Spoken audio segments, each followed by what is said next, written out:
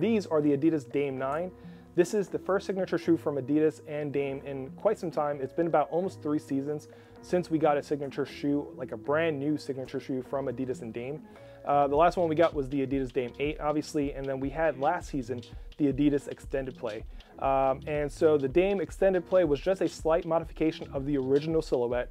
The Dame 8 had a midfoot strap, but virtually all the technology was the same, and then the silhouette itself was virtually the same as before. This is the Dame 9, and this is a brand new signature shoe for the Damian Lillard line. And it features 2 colorways as the launch colorways, and they are exclusive collaborations with BAPE in their signature green camo and signature red camo, along with an entire apparel line. But the real question is, how do these perform on the court now that this is the first shoe in almost 3 years from Adidas and Damian Lillard? How do these actually perform? We're gonna find that out. But before we get into the video, if you can like, subscribe, and comment, any engagement really helps the video to get exposure and grow, and helps the channel grow overall. And I will be eternally grateful for everything that you all do. But without further ado, let's get into this review. Starting off with the packaging, as we always do, this is unmistakably a BAPE collaboration. Obviously, you have the BAPE print all over the box, and it's unmistakable, like I said. You have the Damian Lillard logo on the top of the box, and then you have co-branded Adidas and BAPE all over the sides and the front of the box. So again, this is unmistakably a BAPE collaboration.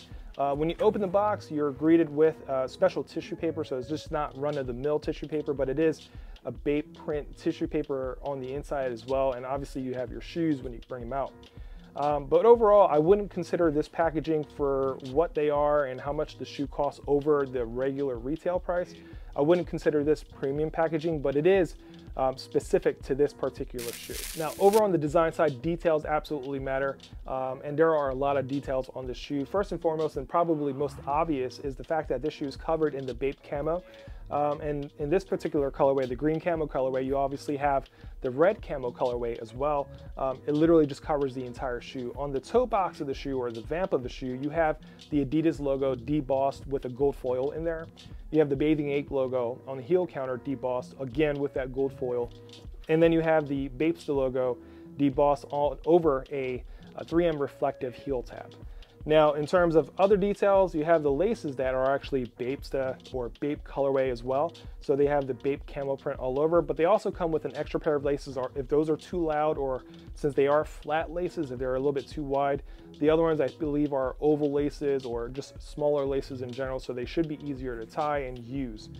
The sock liner, or the insole of the shoe, features that BAPE camo colorway as well all over.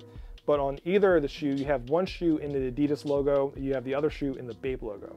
One last little thing is you have a little bit of a tab that you would find on like a t-shirt.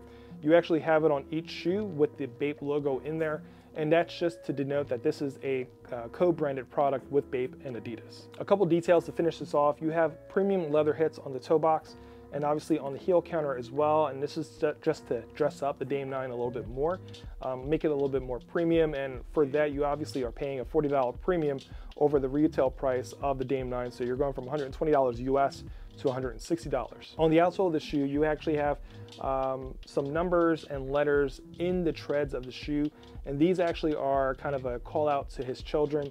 So on one side he has his son's initials and his date of birth, and then on the other side he has his twin daughters' initials and then their date of birth as well. So I think that's a really cool feature, or a really cool storytelling element that doesn't mess with the actual performance of the shoe overall.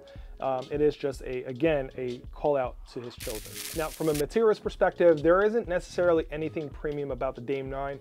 The Dame 9 in the BAPE colorway features leather hits, again, like I said, on the toe box and the heel counter. But overall, the upper kind of seems to be made of like a vinyl material. It doesn't seem to be, again, anything premium, and there's nothing wrong with that. I think as the shoe is made up, is obviously intended for performance, containment, and things like that.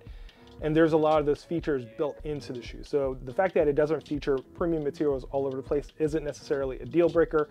Again, for the BAPE colorway, it is kind of upgrading the experience with those genuine hits of leather on the toe box and the heel count. Now, we obviously can't talk about the materials without talking about the weight. The Dame 9 in the BAPE collaboration comes in weighing 17.2 ounces or 488 grams in a size 12. It kind of puts it in line with a lot of the other shoes I've tested this year. So it isn't any lighter or any heavier, and you don't really feel that weight on the court, which is obviously a great thing. So they obviously did a great job of weight distribution throughout the shoe. There's no particular part of the shoe that feels any heavier than the other. One shoe that kind of stands out in terms of weight was the Adidas Anthony Edwards 1, where a lot of the weight was centered on that outsole and probably the cushioning itself, so it was a very bottom heavy shoe. And the Dame 9 is a well-distributed shoe and should bode well for performance overall. Now, over on the fit and containment side, this is a little bit of a tricky situation. I've played in the Dame signature line a couple times in the past. I played in the Dame 3 and the Dame 4, and both I got in size 12.5, which is a half size up from my normal size, but with those particular shoes, they fit a little bit long, and so I could have gone true to size in either shoe. And they were one-piece upper, so they fit a little bit weird in general. With the Dame 9, I decided to go true to size just because I figured from a sizing perspective, it should be some consistency, specifically for the athlete. There should be some consistency in the line itself. I went with my true size 12, and they fit snug to begin with. I wore them casually to try and loosen them up and break them in a little bit, and I wore them for a good 8-9 hours, and they just didn't have any give. When I played in them, my foot fortunately was pretty secure on the footbed, but it was destroying my feet. It was very tight around the balls of my feet, and eventually I ended up developing a blister, and that blister actually ended up getting ripped off during my playing time. Now, a little bit of a viewer discretion, and do not judge me on my feet, but I'm gonna throw up a picture as B-roll just to show the, kind of like the after effects of how tight the shoe is, specifically on the toe box area. It was quite painful, but I played through it just so that I can finish my testing. I didn't want to cut short the testing just for the pain, but I will say that that is something to keep in mind if you're looking to get the shoe. If you're a wide footer, I would advise going a half size or a whole size up because of that issue, especially on that toe box. If you're a narrow to normal sized foot, you're probably going to be okay going true to size because that foot or that fit is a kind of like a one-to-one type of fit. So if you like that snug one-to-one fit, go true to size. If you're narrow to normal size foot, if you're a wide footer, go half a size up or even a whole size. Now again, we talked about the fit, but on the containment side, I mentioned it a little bit earlier, but the containment was fantastic on the shoe. Again, with the way it fits, it keeps your foot on the footbed. It obviously has those outriggers and kind of like those protections, those lateral kind of pieces to keep your foot stabilized. Along with the cushioning, which we'll get into in just a moment, your foot is pretty stable on the footbed. It's sitting in there, so you're not going to have any real issues of rolling your ankles or anything like that. It is a low-cut shoe, but it is a well-built low-cut shoe intended for stability and giving you the ability to make those cuts. Now, with the cushioning on the Dame 9, it's a little bit of a tricky situation. So I've played in Dames, like I said earlier, before, the 3 and the 4, and they featured bounce.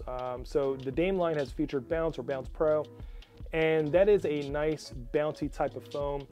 The Dame 9 features light strike all throughout. I don't really have a whole lot of experience with light strike. I do have the experience with the Hardened Volume 8 that had light strike as a carrier, I believe, along with jet boost along the middle. But that main cushioning setup was jet boost. On the Dame 9, we have light strike, and in this implementation, it is a very firm foam. And even after wearing this shoe casually, to try and break that foam in to get some bounce at least, I never got that bounce. I never got any give on that foam. So if you're looking for a firm, low to the ground ride with a lot of court feel, the Dame 9 is going to be probably one of your favorite shoes to play in. It is a very firm ride. That's not my cup of tea, but it is something that a lot of people prefer. And if that's something that you're looking for, the Dame 9 is going to be your shoe. Now, when it comes to the traction for the Dame 9, traction was absolutely fantastic.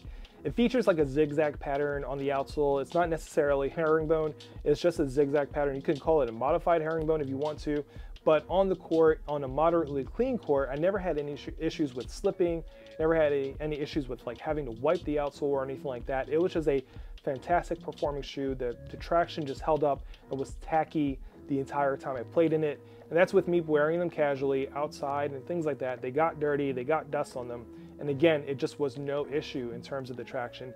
And then when it comes to the durability of the outsole, it's a pretty hard rubber. I think it will hold up if you decide to play outdoors.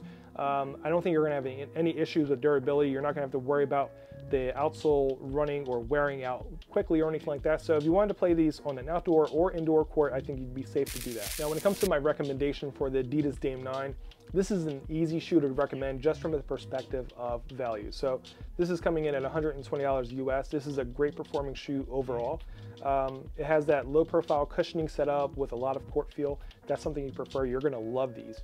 In terms of fit and containment, it's really gonna keep your foot on that footbed. If you're a narrow to normal sized foot, you're gonna wanna go true to size and your foot will be secure in this shoe without a doubt.